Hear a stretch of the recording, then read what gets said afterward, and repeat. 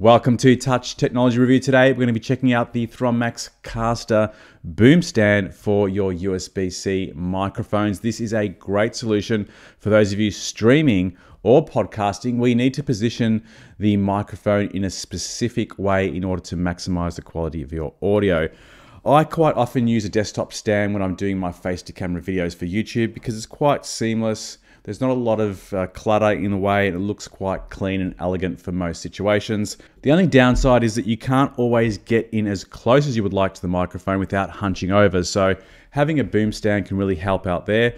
Also, if you're doing voiceover work, quite often you need to get in really close to the microphone. So there's many advantages in terms of being able to get the microphone up as close as possible to the vocal source. The other thing about the desktop stand is that when you tap on the desk, you'll always hear some kind of resonance come through that desktop stand into the microphone. And that can be distracting over time, especially if you're doing audio podcasts or, as I mentioned, even live streaming where you really want the best possible sound. And that's where a boom stand can really kick in and help improve not only the look of your studio, but also the overall quality of the sound. So let's take a look at what we get inside the box. First of all, you get this C-clamp, which you can attach to most desktop surfaces. It has a generous allowance of up to around 8 centimeters, and you just twist this lever at the bottom and tighten it as much as you can till you get a nice firm grip on your desktop.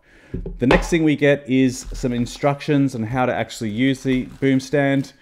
The usual Thronmax stickers, which you can add to any of your accessories. There is a 5/8" thread mount that fits perfectly with the M-Drill 1 and most professional grade microphones, and an adapter for the smaller 3/8" screw mount. In addition to this, Thronmax have provided 2 USB adapters, including a mini USB and micro USB fitting, which you can connect to the USB-C Type 3 end of the integrated cable if you're using an alternate USB microphone that doesn't have USB-C support. In terms of the actual stand itself, let's take a quick look.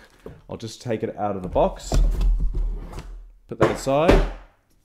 As you can see, this is the boom arm here in its entirety, pretty much flexed out in the full horizontal position. You get an integrated cable and it's made of premium quality threaded material. And on one end, the base end, you get a USB Type A connection to fit into most computers.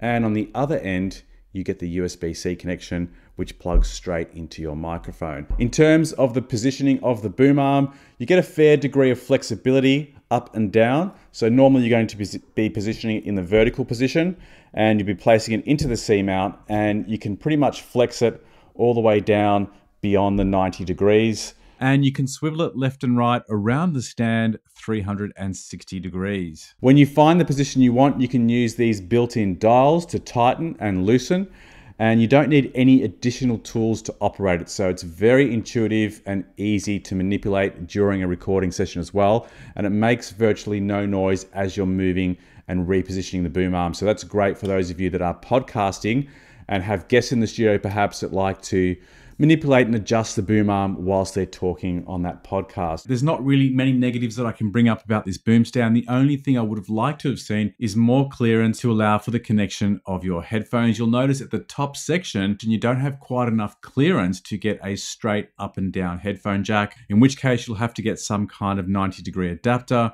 or consider monitoring using your computer. But I find there's just too much latency when I'm monitoring on my computer using the software that I use compared to when I use the headphone jack built into the microphone. Thanks for watching. If you enjoyed the video, hit me up with a like and consider subscribing to the channel so that you're notified of up and coming video releases. See you on the next one. Bye for now.